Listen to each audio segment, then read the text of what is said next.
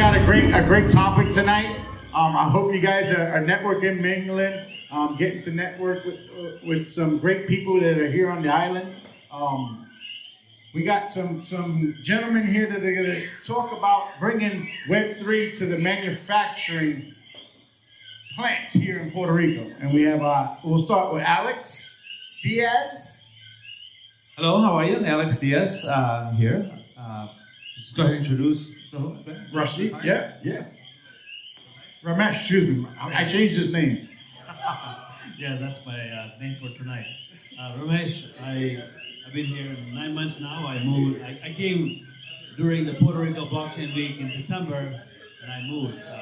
We'll tell the story of what we are doing here. So, Alex, real quick, how long you been on the island? Well, my guys, story. If we can keep it down, guys, please. What's that? So my story is a bit different. I'm from Chicago, and I grew up in a Puerto Rican neighborhood, Puerto Rican parents in the city, and I came on vacation in '85, met my wife, we fell in love, and I then went back to the States, and when we decided to get married, we came to Puerto Rico to get married, and I was standing at Plaza Las Americas just doing some wedding shopping, and decided to stay. And that was 1988. So I've been here 34 years. And it's the greatest decision of my life. Well, awesome. marrying my wife and moving to Puerto Rico with her. That's really nice. And Ramesh, you came last year for Blockchain Week and stood. Yeah, I came to. Did you hear me? Yeah, so I came to speak at an event at the Polytechnic University during the Puerto Rico Blockchain Week, December 10th of 2021 was Friday, and I met several people there, and including and then we decided I thought I could do something interesting in the community, working with the people I met in terms of education. So I went back, and after 2 weeks, I just moved here. Like on December 31st, 11:30 p.m. I landed here. I've been here since then. So yeah, I'll tell more about what we are doing in terms of hackathons and boot camps and all that. Awesome. So tell me, Alex, you hear, if you know Crypto Mondays, we're all about impacting the island and, giving back to the island and doing our part as a community. I love what you're doing. We went to a meeting last week with you guys, and you guys have gathered the community to do some awesome work here on the island. So can we talk about that real quick? Yeah, well... or where do you want to start? No, that's a good place to start. Okay, awesome. But I mean, to kind of like arrive there, just a little bit of background. When I came to Puerto Rico, to become a journalist, right? So I was a business journalist. I worked as a reporter and then editor for Caribbean Business for 15 years. And so my job as an editor is to analyze the economy, to try to identify trends and undercurrents and opportunities for the island to grow and create jobs and attract companies. And so fast forward to last couple of years, and we've been in contraction for 16 years now without net growth. So we haven't grown as an island, as an economy, since 2005 or 2006. Wow. That was the last time we actually had net positive growth in Puerto Rico. And I'm sure Maria didn't help. What's that? I'm sure Maria didn't help. So Maria and the earthquakes and COVID all kind of like contributed to that. So we can, if you guys are interested into how we fell into that, we can talk about that later. But I mean, so it really, so last year, my job right now at Arco Relations, which is really an ad agency, marketing agency, is to do strategic thinking, including strategic thinking for Puerto Rico as a country. And so that's what I do, right? So I come up with, I identify, just like as I was doing in the newspaper, identify trends, opportunities, things, whatever we can do to just get Puerto Rico to grow again. So as soon as we saw the growth of the Web3 community in Puerto Rico under Act 60, we noticed the opportunity. It was huge. So the Michael Turpin hires us to do the video work for his Coin Agenda event last year at Coin Agenda, where I met Ramesh. And so when I went back to edit the videos and heard everything that was said by half the panelists, right? So basically their message was, Puerto Rico is today, given the presence of the community here, where Silicon Valley was in 2000, right? Definitely. Right. So it's not, I was just having a conversation about this earlier, so it's not really comparing with Silicon Valley today, it's really comparing with Silicon Valley in 2000, right? So it's very similar in terms of where we're at today with Web3 technology. So what Silicon Valley did to Web2 is what I heard all these speakers at last year's Blockchain Week say or envision Puerto Rico becoming with Web3 technology, meaning the hub, the center of Web3 ventures and growth for the world, right? So have it happen here. So one thing led to another, and last week we had a meeting. Isaac was there and Ramesh was there with several folks from the community to launch the PRMA, the Puerto Rico Manufacturers Association Web3 Cluster, which is really the first major initiative in Puerto Rico to get the local economy, the one that has not grown in 16 years, right, to become one with the Web3 Act 60 economy that's growing like crazy in Puerto Rico. So the crypto community here in Puerto Rico is putting in work to make sure that the manufacturing that's done on the island is up to speed with what's going on in the world. That's right. That's the idea. Bottom line. Right. That's bottom line. That's the idea. So what you have is you have folks like David Johnson and Brittany Kaiser and Brock Pierce and Michael Turpin and David Bailey and a bunch of folks from the Act 60 community working with us and Ramesh to get, well, here's the thing. Did anybody see American President, the movie, the Michael Douglas movie, American President? Anybody? Only 2 people saw American President? So you have an assignment. You're on your own. You're out on your own. I think it's in Netflix and Hulu and whatever, so you gotta go home tonight or tomorrow and see American President. So in the movie, you know, Michael Douglas is president and he falls in love with Annette Bening. And he spends most of the movie trying to get flowers or roses for Annette Bening, right?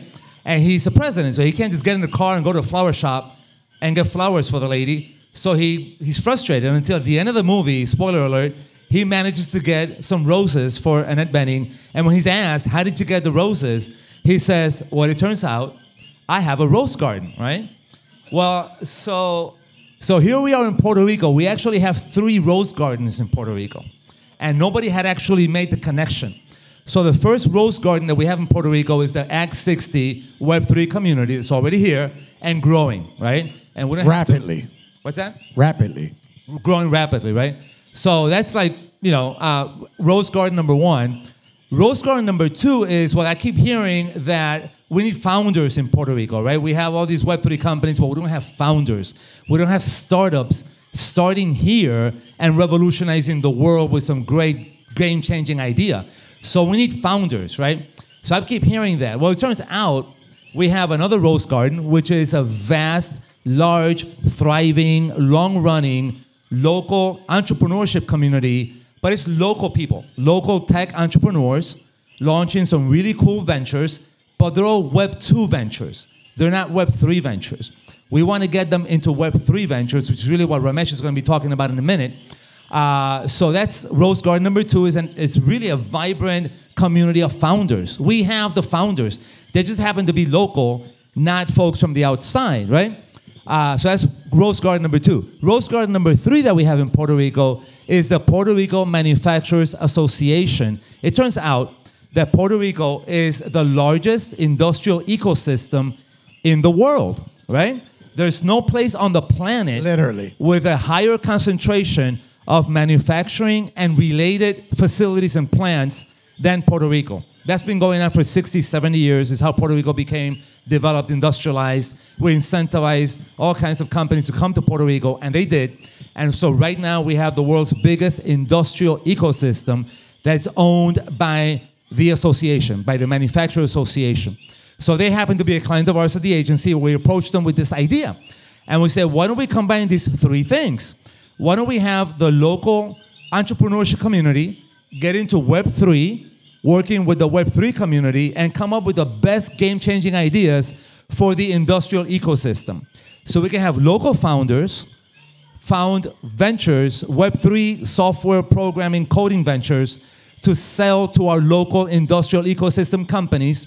If those use cases work, and we have every reason to believe that they will, then those contracts, those founders will have access to a global supply chain of the likes of Lockheed Martin, Honeywell Aerospace, Merck, Pfizer, all kinds of great companies. They're already here. They're already here. So we have the world's biggest companies, I mean, not the world's biggest companies, but some of the world's biggest companies in our already industrial ecosystem that can use these blockchain Web3 software solutions, right? So that brings us back to those local founders, right? And getting them from Web 2 to Web 3, and that's where Ramesh comes in. So you get two. That's your cue. What are you doing to make sure that our local Web 2 technology community becomes educated in Web 3 and can launch Web 3 ventures? Yeah, so I will give a background story, and then I'll come in and I'll talk about what we are doing here in Puerto Rico. So I used to live in Silicon Valley 14 years, and I have a PhD in engineering. I was teaching at Auburn University in Alabama 4 years. I'm an educator. And then I was in Silicon Valley 14 years. I have both the academic experience and the industry experience in Silicon Valley.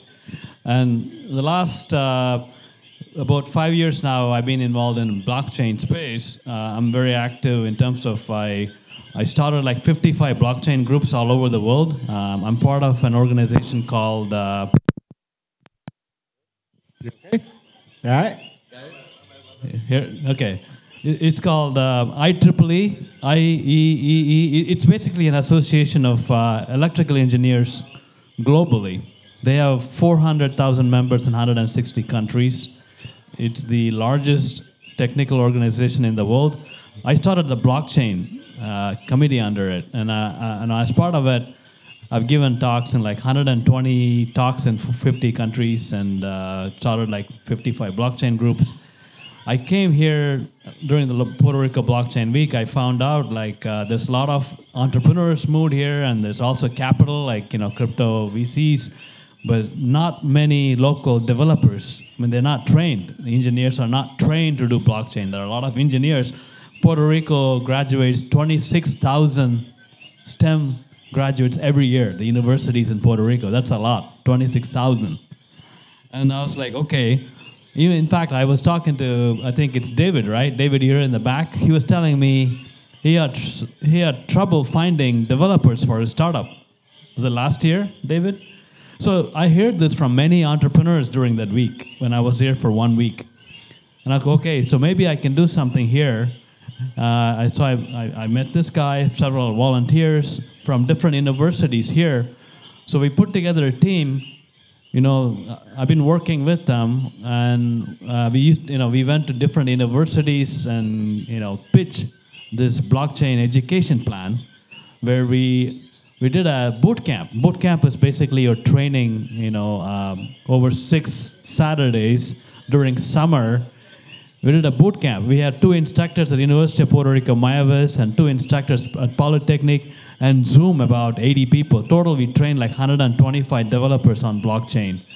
Nice. So I'm working with, I'm like mentor. There's like 4 people who are doing the actual coding content and all of that. So we did the boot camp in summer, and then end of August, we did the hackathon. How many of you know what a hackathon is?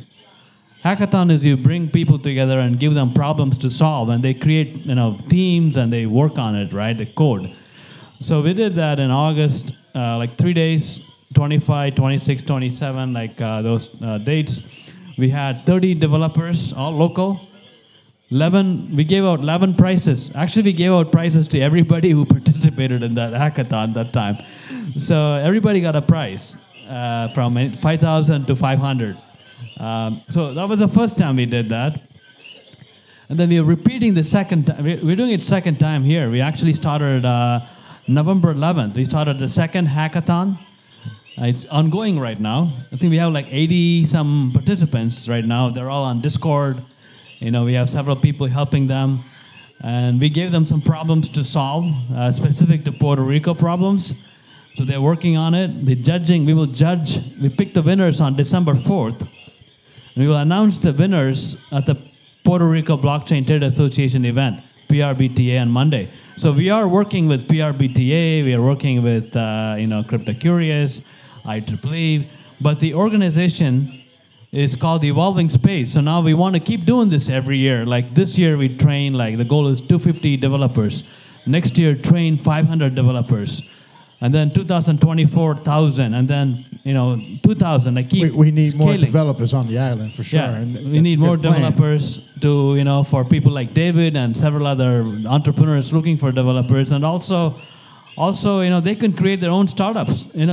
Actually, the guy who got the first prize at the last hackathon, he got a grant, $5,000 grant from Casper Labs. Casper Labs CTO was there. Because we had 15 judges, all the founders of the big projects were on the team, the judges. She liked the project. She gave him I think he got 5,000 plus 5,000, right? 5,000 the prize, first prize, and Casper Labs gave him another 5,000 grant. Nice match. So anyway, this is the kind of thing we want to do, and as I said, we want to develop the local workforce. So that's one thing, right? There's another thing that I'm trying to do is there is an incubator in Crypto Valley. How many of you know Crypto Valley in Zug, Switzerland?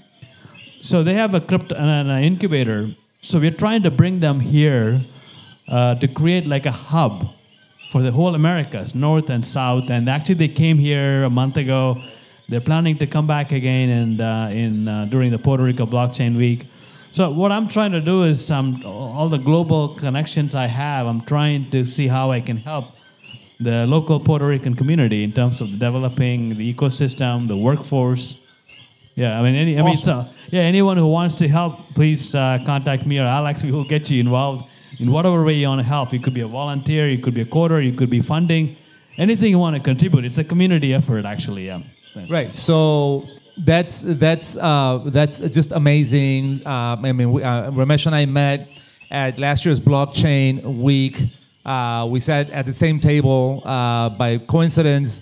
So we just introduced each other, and we've been at this ever since, right? So the other part of the local startup ecosystem that we're working with is the Puerto Rico Science, Technology, and Research Trust. So the Science Trust, as we call it for short, they actually run the biggest and most successful local acceleration and incubation programs on the island. So they've been at it for about 10, 15 years. They graduate over 100 entrepreneurs and ventures every year across their various programs. A lot of those ventures are Web2 technology focused, successful. They end up becoming very successful business people and companies headquartered in Puerto Rico. So we have been talking to them, and they're already on board to turn their entrepreneurs into Web3 technology. So instead of just having Web2 technology ventures coming out of the Science Trust, which again, it's entirely local community, local ecosystem, now we'll be having Web3 ventures. The Evolving Space community with the Science Trust community, we're really tapping into a vast space locally. So last week, we had the first meeting of the Puerto Rico Manufacturer Association Web3 cluster. So we had all these players present at the PRMA office in Guaynabo.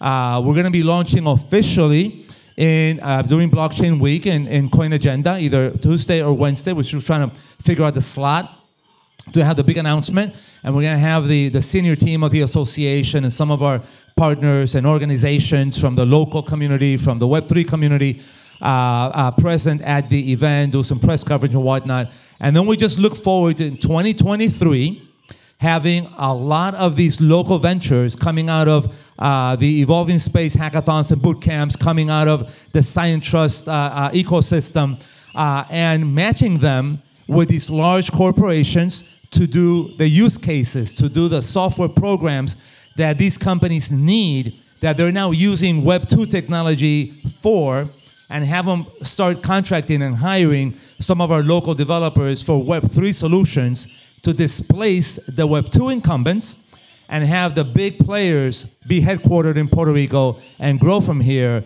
and hopefully realize the vision that we keep hearing about Puerto Rico being that next Silicon Valley.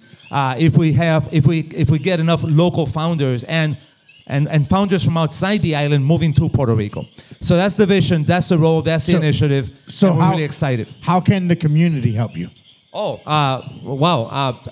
First, by joining in terms of... Because it's a community effort. Yeah, the community, the Web3 community in Puerto Rico has the knowledge, the skill set, the staff, the innovation.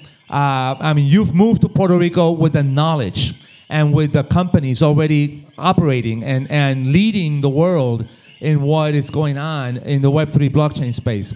So to the extent the graduates from Russia's Evolving Space hackathons can partner, just like those companies are doing with Casper Labs, multiply that many times fold, and having our ventures, our local ventures, partner with you guys in just developing the solution, and then coming to our companies at the PRMA to do the use cases, to actually roll them out, and to get global supply chain contracts that will just help these ventures scale and throw them into the second stage, second round, third round of capital raise. So it's about collaborating with you guys to work with the local ventures to develop the solutions that will then be presented to the large manufacturing companies for global scale. So that's really, plus the capital. They're going to be raising capital. So to the extent you guys can be in those pitches and receive the pitch and invest in these local ventures, that'll then be, again, connecting with the local global manufacturing companies. We have ourselves a great formula for success. The Web3 community with the knowledge and the capital, the local ventures coming out of the evolving space activities and the science trust activities, and the manufacturing companies hiring them for the use cases for global supply chain scale. So awesome. it's a great combination. All three of us keep saying blockchain week, blockchain week, blockchain week. I know that there's some people out here that just came to Puerto Rico for the first time. You know what I mean? And what is blockchain week in Puerto Rico? Yeah, blockchain week is a combination of 4 organizations that combine efforts. So instead of each doing a separate event during the year, they've agreed to do their events the same week. So Monday, as Ramesh said, is the Puerto Rico Blockchain Trade Association. December 5th. Monday, what did I say? It's Monday, December 5th. Yes. Monday, December 5th is the Blockchain Trade Association Day, and they have panels and conferences and activities, and their focus is to highlight the companies that are already building and growing and founding companies on the island. Tuesday and Wednesday is Michael Turpin's Coin Agenda and Bid Angels. And Thursday. Right? So Thursday is Brian Borgery's Uncommon Entrepreneurs. Yep. Right? That's Thursday. And then Friday is Isaac and Brother Pedro and Limitless. So Limitless is the Friday event, which is focused on whales and focused on high-end developers. Again, Thursday is Uncommon Entrepreneurs. That's Brian Borgery, a series of panels and pitch and investor dinners and whatnot. Wednesday and Tuesday is Michael Turpin's. Tuesday is Coin Agenda. Wednesday is Bid Angels pitch events. And then Monday is Blockchain Trade Association Day. And we also have a Crypto Mondays party at the end. Right. That night. Right. Yeah. They cut you off, you see. You had too many. And Sunday, December 4th is when we pick the winners for the hackathon. Right. So Sunday's Evolving Space Day. It starts Sunday, actually, then. Sunday, December 4th through... Are you guys having an event?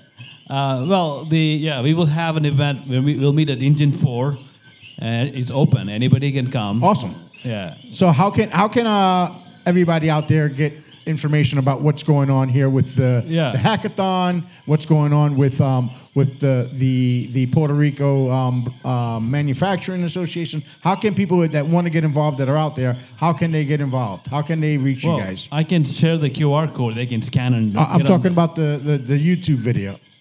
Oh, the YouTube video. So we can share the link so they can just sign up. What is the link? It's a link for the hackathon community, the Web3 hackathon community. Do you have a Facebook or a Telegram or? Yeah, it's an Eventbrite link. Okay. Yeah, Eventbrite link. And for the Puerto Rico Blockchain Trade for the blockchain, for the PRMA Web3 cluster, you can contact me as well. I'll be around a little bit. I can tell you my phone number, my email. We're all in terms of connecting with Web3 companies and players and investors to help in this process, right? So. We're in it together. So basically, it's Evolving Space, PRMA, plus the other players, the Science Trust, the Blockchain Trade Association. In fact, the Blockchain Trade Association and PRMA will be signing or doing an MOU coming up to work on this together. So again, we have a group of organizations that has come together around this mission of connecting the local ventures with the Web3 community, with the PRMA members, and having just the Puerto Rico community explode and truly become that next Silicon Valley as has been envisioned, and as we continue hearing so much as the potential for Puerto Rico. This is a big step in the direction of making that dream a reality, making it come true. Yeah, actually, Alex and I'm working with him as well. We've been working on bringing all these different groups and activities together to create this ecosystem. That's what we've been doing, and the cluster, and in fact, even in the Puerto Rico Blockchain Week, is if you go to prblockchainweek.io, everything is listed there, right? People they have the master pass there, and they have all the events there. Yes. And we are working together, right? I think if anybody here actually willing to be part of this, they could be part of it and help whichever 100%. The crypto community here, from the moment I arrived, I noticed they're so willing to help and give information and share their information. They've been very knowledgeable. And we, like you said, we got some of the greatest minds in the world here in San Juan. So that's why I say, network with the person that's next to you, find out what they do, find out what they got going on. You'll be surprised. Well, in fact, we're in the Crypto Mondays Telegram chat, so you can reach us there as well, right? So you can just look up Alex Diaz or through Isaac. You can get in touch with us as well if we can't quite connect tonight. So it's really easy to connect. It's just a Telegram message away, and here we are. Let's get into some questions, yeah? Awesome. Anybody got any questions? There we go.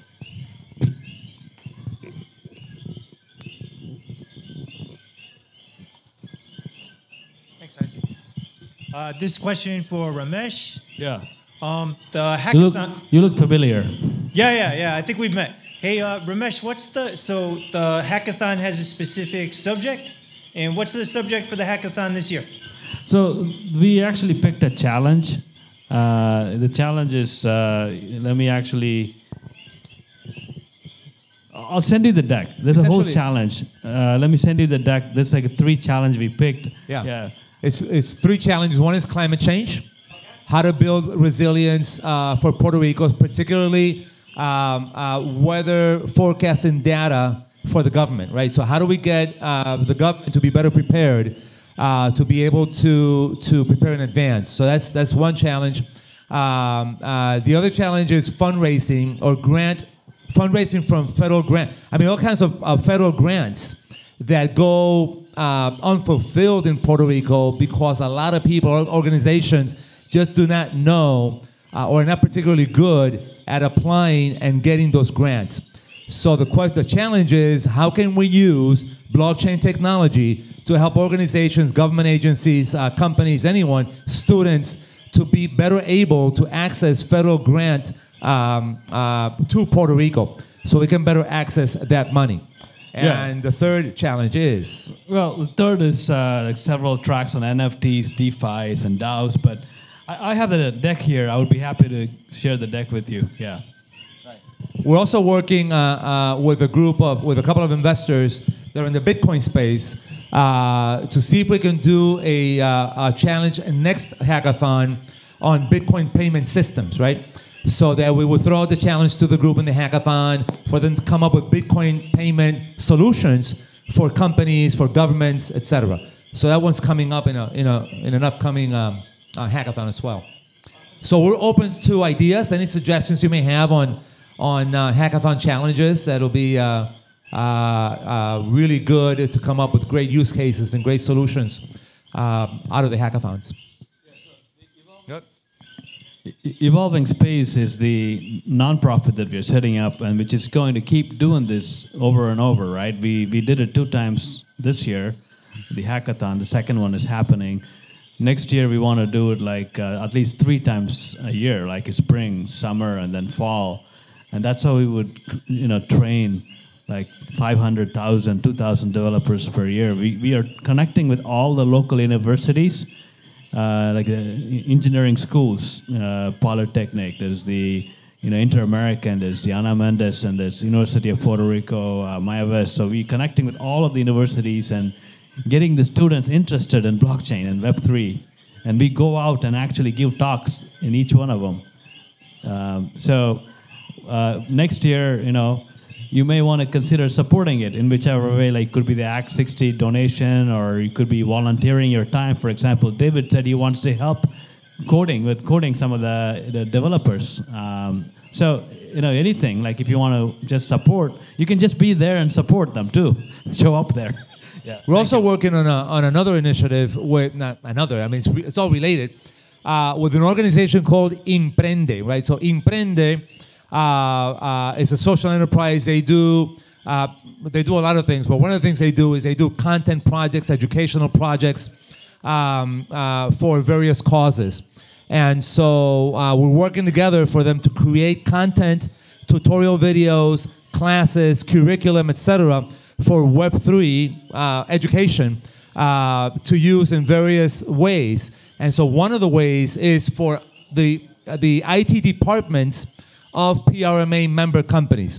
So again, we have over 1,000 companies that are part of this industrial ecosystem on the island. Those IT departments, let's say if they average 4 people each, we're looking at 4,000 or 5,000 people who are not today into blockchain, Web3 technology and solutions. So we're working with Imprende to come up with all kinds of ways of educating our member companies at PRMA so then they can get into it. So they can learn blockchain technology.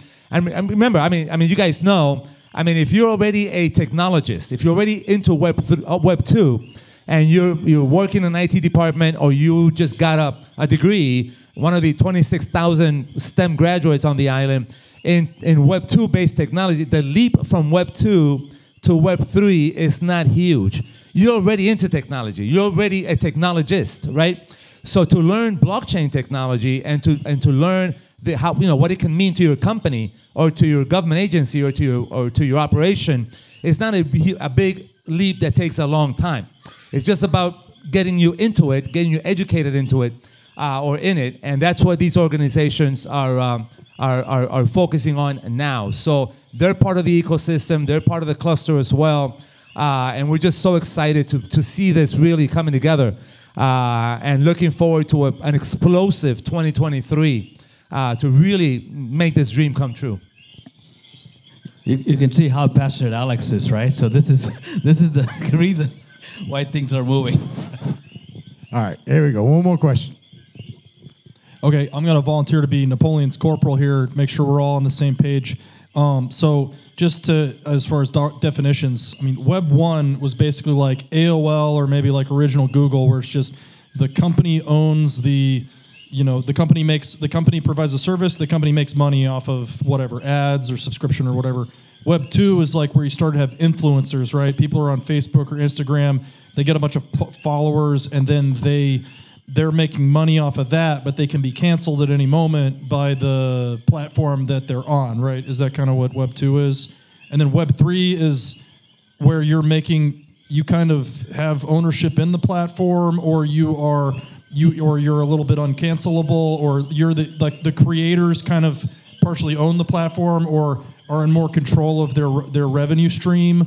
Or like, how would you define the big difference between, and obviously cryptocurrency related, right? But like, how would you define the biggest differences between like Web 2 and Web 3, and even Web 1 and Web 2, or Web 2 and Web 3? Like, there's a difference between Web 2 and Web 3 where it grew, but which is also different than the difference between Web 1 and Web 2. Like, how would you kind of describe that story there of those changes? I will let the blockchain professor answer that question. Good. Yeah, that's a good one for him. So, the term Web3 is still not defined clearly, but it depends on who you talk to. So if you talk to the blockchain community, like Ethereum and all these folks, they're talking about Web3, like ownership of assets. It could be like NFTs or even tokens. Like, I'll make it simple here, right? I mean, look. If you have American Airlines miles, you can only use those miles to buy a ticket with American Airlines. You can't use those miles to buy United ticket. Same thing with United Airlines miles, right? They're all isolated systems. So when you have tokens, this is where the blockchain comes in. You can take those assets outside of it, and you can actually sell it, and you can buy other things. So tokens can create a virtual economy. So the same thing applies to games. Today, if you play one game, there are some tokens, or they call like reward points within that game, but there's no meaning outside of that game. You can't take those points outside and monetize it. But the blockchain tokens, the virtual economy created by blockchain, enables you to take those, you get tokens, you can sell those tokens outside and go to another game, buy something else. So it creates a virtual economy, connects all these closed systems. So the games, metaverse. So coming back now, Web3 in the blockchain community, when they're talking about it, they're talking about this collection of these ideas, like the tokens, NFTs, and then also ownership of assets, ownership of data. And also DAO, which is a community, right, that governs some assets, of course, metaverse, and then play to earn games and move to earn games. All of these things that you hear, they all fall in this one bucket called Web3. But if you talk to the guy who invented internet, he doesn't like this term. So it depends on who you talk to. Yeah. Yeah, I would only add to that. So Web 2 has had some issues, right? And we all know the problems with Web 2. Hacking, security, cybersecurity is a big problem, it's a big deal. Data, right? So the big 5 tech company basically own your data, own your life, right? So whenever you surf the internet with Google or any other browser, they just capture your data and sell it for marketing purposes. Whenever you use Gmail or email, whenever you use any one of these free services that you use on the internet, they capture your data and then use your data for commercial purposes. So there's all kinds of problems with that in terms of what happens to your data. You don't own your data after that, right? So what Web3 is doing along the lines that Ramesh was talking about is fixing those gaps. So it's better for privacy, better for security, less hacking, and even when you're hacked in a Web3 space, because there's greater transparency and traceability and immutability, then the person who hacked you is usually caught because he hacked a Web3 system. So what Web3 does is really fix the gaps that we have suffered with Web 2 for these last 20, 25 years, with better security, better privacy, more transparency, faster transactions, more secure transactions when you use crypto, et cetera, et cetera. So it's a higher level online internet technology compared to Web 2. So if I were to make it, like one sentence, Web3 enables ownership of assets, data, at the user level. Users, like, we can own assets and get paid for it. Yeah, monetize them. Yeah, that's great. And that reminds the ownership of the data thing, not just the ownership of the money and the tokens and all that. That reminded me of something. Like, for instance, my dad, he basically had a password that was too short, and he got his Facebook account hacked, and someone else owns his Facebook account now. And he's contacted Facebook and said, hey, can you delete my account? Can I get my account back? And they're like, no, like, we don't have time for that. And so that's like how Web 2 works, right? We own your data and we don't care. Like, there's no money in it for us to like hire a person to give you your account back or whatever. How would that change with Web 3? Like, what would be the mechanism by which something like a Facebook or social media thing like that would work, where if someone somehow hacked him, he still retains ownership, or or at least he knows who it was that hacked him, or whatever? Like, how would that be different under that sort of a situation? Yeah, well, identity happens to be one of the big things of blockchain, right? So essentially, right now, when you shop at Amazon, you set up a separate profile on Amazon. When you get a Netflix account, you set up a separate account in Netflix. Spotify is a separate account. I mean, everything you use in Web 2 requires a separate profile, separate account, Facebook, Twitter, etc. With Web 3 and blockchain, you set up a single identity node, right, that has all your information, and then you control the use of that identity beyond that point. I'm not going to give Ron the mic back because he's ready to go in on that one. So. I would never do that. I don't let my Netflix know what my real email is. I give my Netflix a fake email.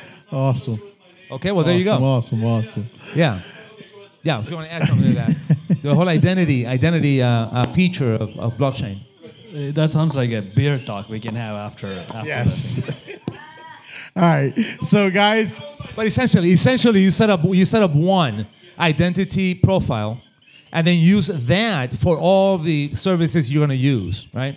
Now, today, right? So, and then you control what Twitter can access, what Netflix can access, what Amazon can access. You control that. They don't, right? So it's not like today where you set up a separate profiles with each one, and then they control what they use that data on or with, right?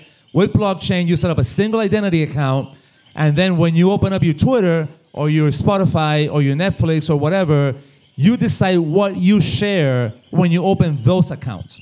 So the privacy control is a lot greater than it is today. That's the vision, but we are not there yet. We're not there yet because none of these services are set up for Web 3.